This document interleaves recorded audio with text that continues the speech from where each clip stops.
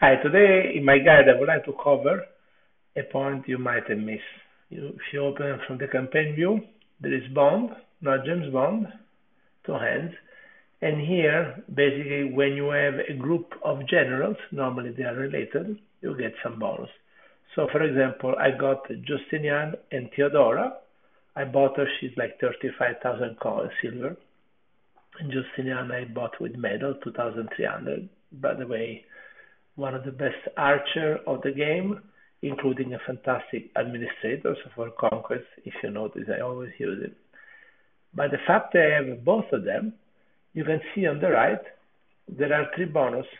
If both are rear captain 1 as a rank, then every round when you play campaign conquest, you get 2 items, 2 units of technology extra.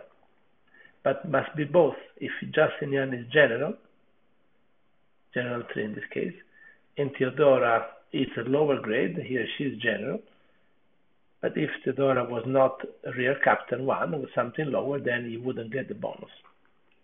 Okay, so that's something important.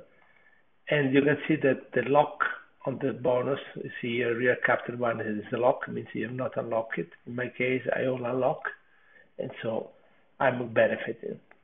The second tier, Centurion 3, it gets 6 iron every round. Again, my 2 general are at the general level, so they got it. And for the same reason, I also get 10 silver every round. So, to me, this is the most useful privilege among all the bonds, to get the extra resources in battle. So try to get these 2 general, because Justinian is fantastic, and Theodora quite useless, but still. She's very good in administration. See, I boost her a little bit. She has a 77 administration now, and so in Congress I can put her in the city and boost my resource production. And the second pair I strongly recommend is Belisarius and Narses. Belisarius, in my view, is the best infantry in the game, and it's free. You get it at the very beginning. See, after a bit of an upgrade from my side, he has now an 86 infantry. I gave him the Beowulf equipment because one of the things I don't like in this game, Belisarius is free, but if you want the Belisarius equipment, you need to pay. It's not available just by playing. You only buy paying. So, not good. And Narses is my 3rd cavalry general after Richard and Roland. Still is a decent cavalry. See, he's already 68 with me. And I gave him a Charlemagne that can increase the cavalry capability if you enhance, so that will boost it. And again, I upgrade them both to general, and by that I unlock the defense of counter infantry, the damage of counter infantry, and the counter of counter infantry, all increased by 10. Since I have 2 strong counter infantry, as in Belisarius and Aetius, again, that's a benefit bonus for me. But most important is because I wanted this general. So this is, for me, is a byproduct. Then the next groups, you have basically boosting the defense, the attack, and the mobility of the various military types. So for melee infantry, you need to have the English triad, Arthur, his wife Guinevere, and her lover Lancelot. To get the naval bonus, which is very rare, so really useless, you need to get these 3 Vikings, which are quite bad generals.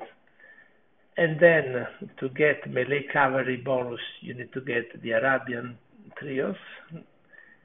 Of course, Saladin is a premium general, so you have to pay for that.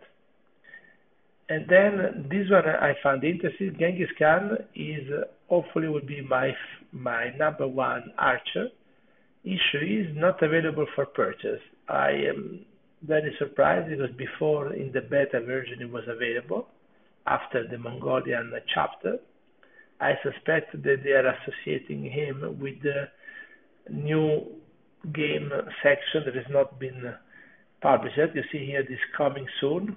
That's the siege mode that still has not been released. Okay. So I'm afraid that Genghis will be linked to that.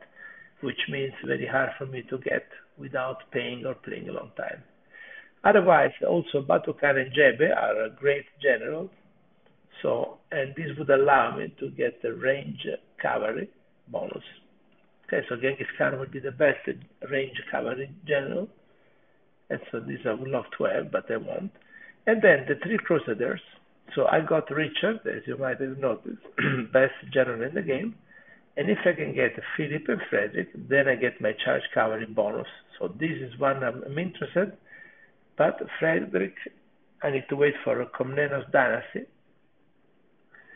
And same for Philip. And so I need to wait a little bit to get to the point. And the last is the three Edwards that boost your range infantry bonus. But again, I will not spend all this money for these three. So that's it.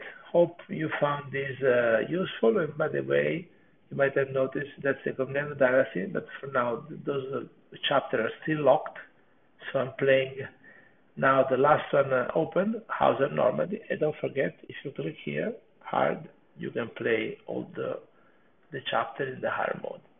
Thank you, hope you enjoyed, and don't forget to subscribe. Or also, you might have noticed I started a membership. I'm a small channel. I will appreciate your support. It's a very small monthly fee, and you get few perks. You can check them out. Take care.